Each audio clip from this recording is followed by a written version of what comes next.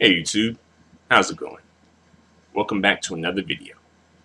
In this video, I'm going to do a review of Mango Languages Spanish Specialty Course for Romance. Alright, and the vocabulary is based on the vocabulary that they use in Latin America versus in Spain. Overall, I'll say that I did like the course. I did enjoy taking the course. Although I will say that one thing that I did notice that was a little strange was that the vocabulary didn't seem to really have to do.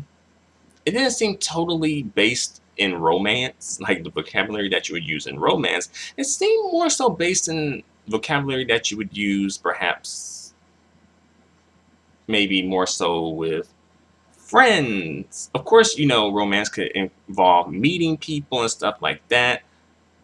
But I don't know. It seemed like actually, if you've ever done the course for the specialty course for text talk, that course seems more rooted in romance vocabulary than this course does. The Spanish, the romance course that they have, oddly enough.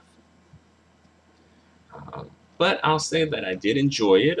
They went over reflexive verbs, I noticed. Of course, I already know about that, but they went over that, again, asking people their names, introducing yourself and giving people your name. And they dealt a little bit with the past tense as well. And they also gave they gave some grammar notes as well. Talking about the verb conocer, which of course means, to know a person, but also to meet a person. I thought that was a pretty good grammar note to put in. Also, giving you the option, telling you about, you can say like, es un gusto conocerte. Like, it's a pleasure to meet you. Or you can also say, es un placer conocerte. They kind of give you that option too. Well, they introduce you to both of those phrases, although they use the one with gustar more. But they tell, because that's something that I thought about when I was doing it. But I'm like, okay, I'm glad you guys mentioned that, because like, okay, you can do both ways. All right.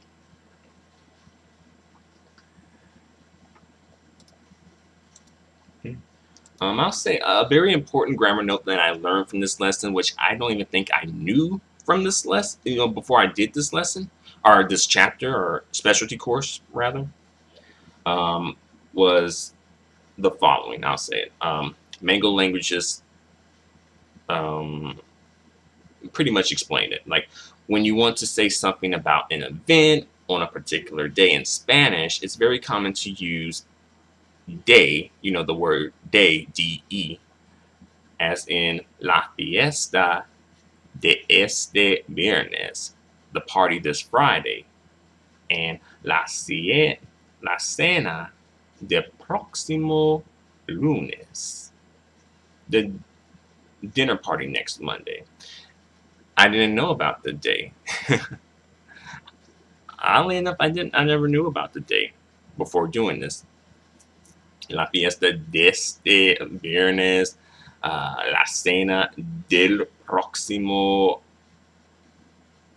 lunes. I didn't know about that. So thank you very much, Mango Languages, for enlightening me on that. Another cool grammar note that I didn't know, of course, we probably know that if you use the verb acabar de, or the verb phrase acabar de, it means like to have just done something, like, acabo de comer, right? I just ate, right? But Mango Languages also said that you can use apenas and recién, I think that's how you say it, to express that same idea, right? You can use those words to express the same idea too, and I didn't know that before doing the lesson. So, So while I'll say that the vocabulary was not as romance centered as I would like, I'll say that I did learn some, you know, interesting grammar notes and things that I can really take with me. So I'll give, give them some checkpoint for that, definitely.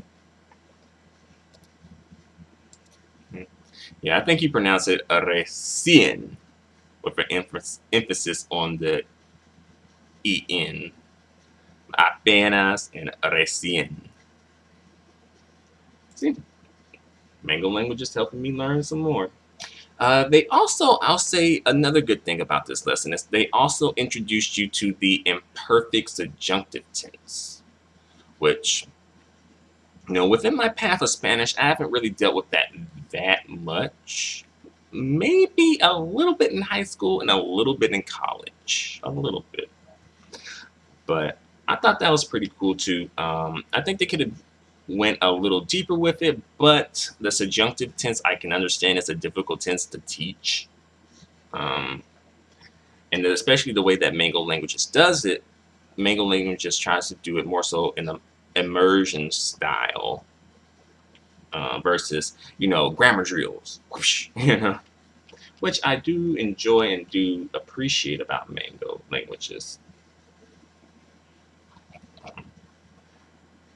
But yeah, this specialty course for romance, it's about 8 lessons in total. It took me about an hour and 55 minutes to do all 8 lessons. And I'll say that I think that this specialty course could probably just be used for romance, I think, but also just like meeting people, I'll say. So I think maybe perhaps this course could should possibly be renamed to, like,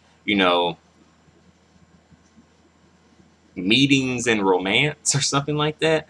Like, something like that. Like, meeting new people and romance or something along those lines. Because I think that would work better as a title, and that would encompass more so what the course deals with. Because some people may not want to do the course because they're like, well, I don't really want to talk about romance. I want to, learn other things, but that they may feel that's more practical, right? But the meeting people part of it is very practical, right? But me, like, I've just lately been just trying to do like Mango Languages specialty courses for Spanish and just exploring them and seeing what they have to offer. Of course, you probably may have seen my other reviews of Mango Languages Spanish specialty courses. And if not, hey, give them a try, give them a look. As well, give Mango Languages a try and give it a look and see, okay, let's see what Mango Languages has to offer. Because I think they really have a lot to offer in terms of, like, vocabulary and conversation, and also some grammar notes, to be fair. They're stealth grammar notes. I really appreciate those. Overall, I'll rate this course. If I'm being tough on this course, I'll say a 3 out of 5. If I'm being a little lenient, I say a 3.5 out of 5. Maybe a 4. I'm saying, like, I'll say overall like a 3.5. I think that, yeah, I definitely was able to get some things out of the course. Perhaps the course could be a little bit more either renamed or just more based in romance, maybe. But oddly enough, I think you should just rename it. At this point, maybe just rename it. Redo the name a little bit so that people know what this course has to offer. Because some people may dismiss the course because they just think that it's about romance, and they feel like, well, I'm not dating a Spanish-speaking person, so I don't really need to know about this. But yeah, that's all I have to say. So overall, I really enjoyed it, and you should give it a try. Thanks a lot for watching. Feel free to comment.